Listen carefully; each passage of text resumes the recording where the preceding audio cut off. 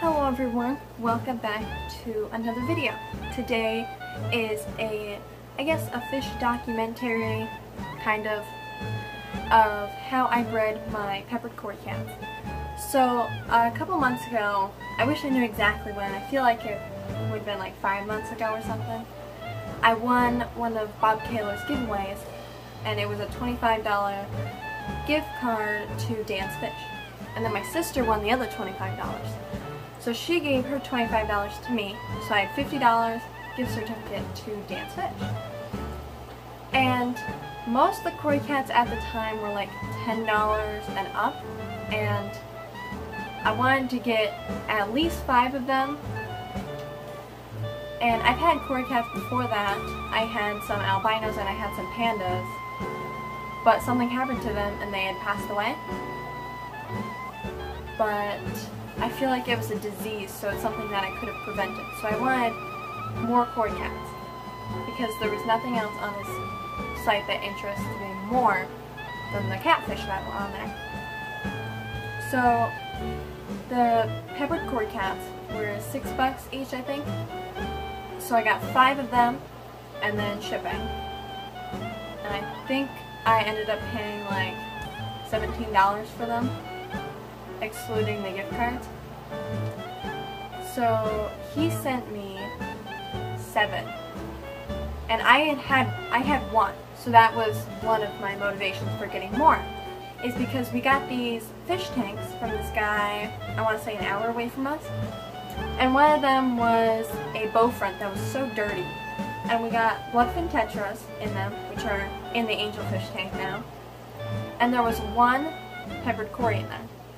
And I felt bad for the guy, so we quarantined him for a while, I would say a couple of weeks, and I was like, this is the perfect opportunity for getting more. So like I said, he sent me 7, so I had 8 of them, and I had those for a while. I think 2 of them ended up dying, I can't remember why, but 2 of them did pass away, so I have 6 of them now. And the one that I had originally was short fin, and all the ones that I got from him were long fin, because they're babies and there was a possibility of them being long fin anyways. So I ended up having 2 females and 4 males left, and I never really tried to breed them until a couple months ago, when I just sat down in front of the tank and I saw how much potential they had and how fun they were just to watch. Because it's kind of hard to necessarily explain, but like cory cats, they'll sit down at the bottom and that's what they're supposed to do. Other fish, they remain swimming, as they should. But I think it's so cool how the cory cats are like sort of lazy, but I also love how they school together. And other fish are like that, but I don't know, I really like cory cats. But as I sat down in front of the tank, I fed them and I watched them eat a big clump of white worms that I had fed them out of one of my cultures. And I thought that that was just so fun to watch them go after the worms. I added some sand in there, very, very little, like barely any sand. And I gave them black worms and sinking wafers and stuff. And I saw them actually like digging in the sand. All the way up to their eyes, pretty much. And then I fell in love with feeding them. So I just kept feeding them, and like I get home from school and I feed them, and before I go to school I feed them. And you get the idea, like I fed them like at least 4 to 5 times a day. And I felt like I was overfeeding them and I got really worried. But then I came home from school and there was a couple eggs on the glass. And I actually have a short video of the eggs. So I pulled those. The next day I come home from school and there's like 30 eggs on the glass. And then I got really excited because I was going to get more peppered corys because I thought that I didn't have enough to breed them.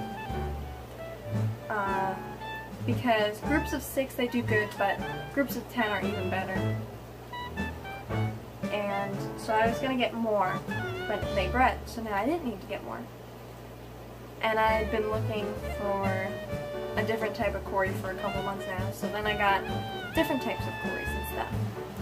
But they bred, I pulled their eggs, I put them in this little, like, it's a to-go ice cream dish, so it's like that big or so. And I put a catappa leaf in there, not a whole one, just a partial one.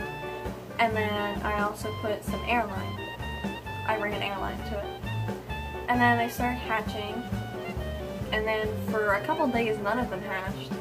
None of them were continuing to hatch, and I got upset because then I only had a couple more Cory cats. But then, when I pulled the cup out one day, I saw that there were a lot of Cory cat babies. So I pulled them into this hang on the side breeder box, and I let them grow up a little more, and I fed them microworms. And once they got big enough and the tank was cleared up, I moved them to a 20 hive. And I fed them, I've been feeding them like grindle worms. I fed them only grindle worms for a while, which was probably not a good idea, but I did it anyway. But I continue to feed them lots and lots of grindle worms. I fed them probably a couple hundred grindle worms this morning. I also feed them Dr. Bacillus pellets and then sinking pellets, and also this mixture of Repashy, which is Repashy grub pie. 2 parts Repashy grub pie to 2 parts, what's it called? Spawn and Grill? There we go. And I've been feeding that to a lot of my Cory cats, and they seem to really like it. Now all my Cory cats are different, so I know that my gold lasers upstairs will eat it, but they prefer other food. They really go after other food more. And then my 2 species down here, my Schultzi and my Peppers, they both go after that food like crazy. So that's that. And now they're bigger now. So I have some videos that you're gonna see along this video of the babies now. Today is Friday, Christmas Eve. So you'll be seeing this next Thursday. So you'll see this in 6 days. So they'll be about the same size. And I just fed them a ton of grindle worms when I took the video. So a lot of them are out and about. I have 12 of them in the 20-gallon dry tank, and then I have one little strangler that was left in the main tank. So he's in there with the adults. I have videos of the adults and of the babies that you will see in this video. But that is basically how I bred them. Some other species, every single species breeds a different way. Not saying that there's hundreds of different ways to breed Cory cats, there probably is. But there's different spawning triggers that you can do. I know, cool water changes,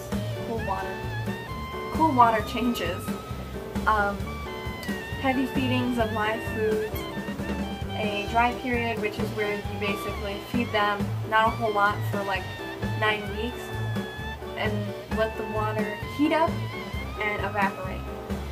And then all of a sudden you hit them with a cool water change, and feed them a bunch of live foods, and they should spawn. But there's tons and tons of different triggers that you can do for breeding Cory cats. But I just bred mine by just feeding them 5 times a day with a lot of food, which I thought was too much, but it wasn't. It worked for me. So it might work for you. Every single Cory cat's different, so you'll just have to try and experiment. Some people have had to knock the pH down to like 5 without it crashing, and some others have had to cool the tank down to 55 degrees. But peppered Cory cats are a relatively easy Cory cat to breed, opposed to Corydora eques or something. But that is my story of how I bred my peppered Cory cat. I hope you all enjoyed today's video. Don't forget to hit the like button and subscribe if you want to. And I hope you all have a great day and a great week. Bye!